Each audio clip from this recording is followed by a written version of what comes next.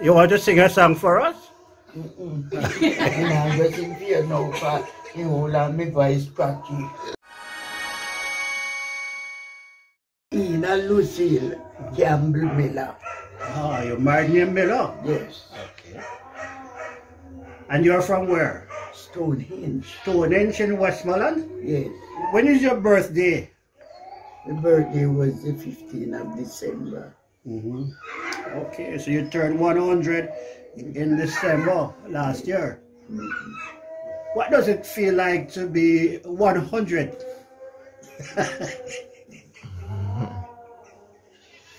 Pain and all that I can't do nothing, can't use one, that's what it's like when you're so old. Well, I saw you walking by yourself very strongly this morning. Not strong, yeah, but cane walk. You have a kid? Cane. But you never walk with it when I saw you? Yeah, when I come out here and sit down there. Yeah. But I take a little more time to reach this chair here. So how has life been like growing up in Stonehenge all these years? It was very hard with my parents then, growing up.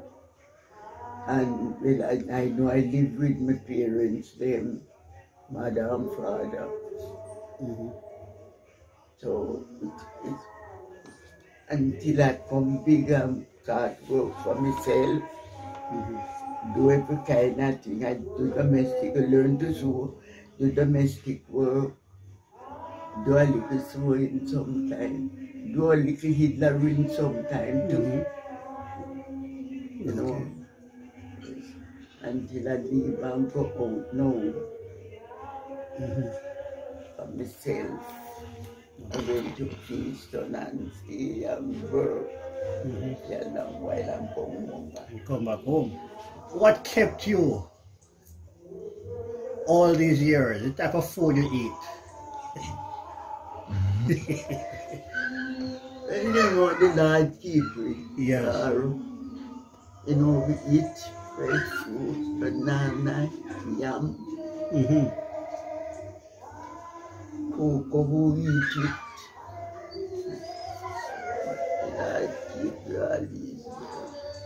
So funny. I'm the only one out of the family. My father's family left. It was 4 children and mother and father 6 of me. And I'm the only one I live this age. My mother died earlier when she was around 60-something years old.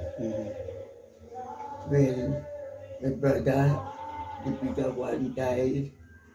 My sister, the second one, and the third one. And the last one then, my father died at 97 years. But I'm the only one still 100. Wow. Congratulations. How many prime ministers of Jamaica you know? You remember? Since independence. How many prime ministers? Yes. No. Mr. Manley, Mr. Bustamante, Michael, PJ, Mr. Goldie, and Mr. Westmoreland has a lot of things going on now. Crime and all those stuff. Yes, only by shooting and murder. Full of murder. I never dreamed I could have lived to see all that. My God. When you hear about robber and thief, you used to believe that some people living out there. We used to believe so. That some people come out of it. I couldn't think of good people, children. Go to school and would do things like that. Now I'm surprised. What do you think can fix it? I feel it's only God can remedy this. But the people them take up with scamming and through this scamming and then get the ball come out. God, Jesus, you know, see me yard full of dogs. Yes. You know why? Tell me. Me know when if all of them even worthy, some. When all of them start back, no care how you sleep soon. The nice alone will wake you. Yes. That you can call the police. And I tell you something, I used to want old man go to prison. Now what be a young people you know? You spend on them and then go to school and then end up at jail. Yes. You have a cell phone? Yes, I have a phone. And you're able to call somebody on it by yourself? So you're blessed with both sight and strength, even. Yes, sir. Thank God for it. How has life changed for you over all these years?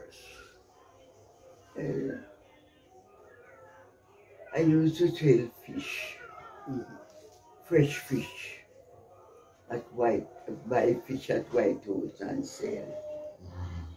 So that's what I do last. Till after the death of my husband, I just stop. So you buy fish at White House, where you normally sell it? Right in the district. Oh, you walk around in the district? No, them know me go to White House and people come and buy.